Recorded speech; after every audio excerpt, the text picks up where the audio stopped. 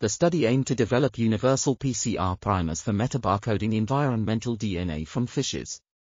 Primers were designed using aligned whole mitochondrial genome sequences from 880 species, supplemented by partial mitogenome sequences from 160 elasmobranchs, sharks and rays.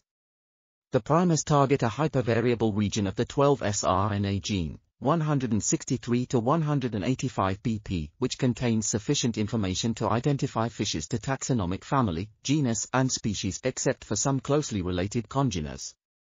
To test the versatility of the primers across a diverse range of fishes, EDNA was sampled from 4 tanks in the Okinawa Chiromi Aquarium with known species compositions, prepared dual-indexed libraries and performed paired-end sequencing of the region using high-throughput next-generation sequencing technologies.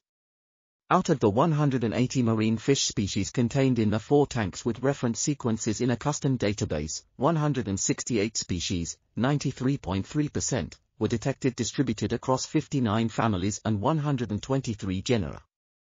The metabarcoding approach presented here is non-invasive, more efficient, more cost-effective and more sensitive than the traditional survey methods. It has the potential to serve as an alternative, or complementary, tool for biodiversity monitoring that revolutionizes natural resource management and ecological studies of fish communities on larger spatial and temporal scales. This article was authored by M. Miya, Y. Sato, T. Fukunaga, and others. We are RTCLTV, links in the description below.